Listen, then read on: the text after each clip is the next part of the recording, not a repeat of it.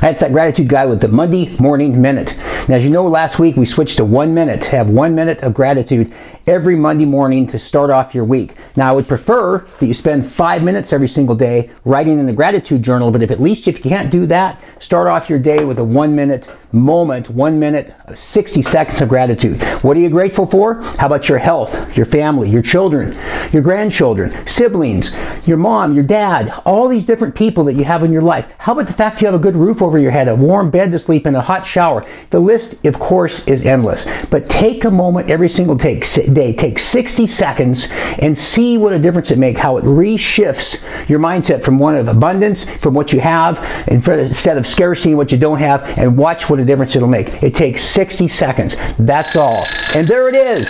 60 seconds. It's just that fast. I'm the gratitude guy. Be great. Okay, enough. I'm the gratitude guy. Be grateful and never quit. We'll see you next week.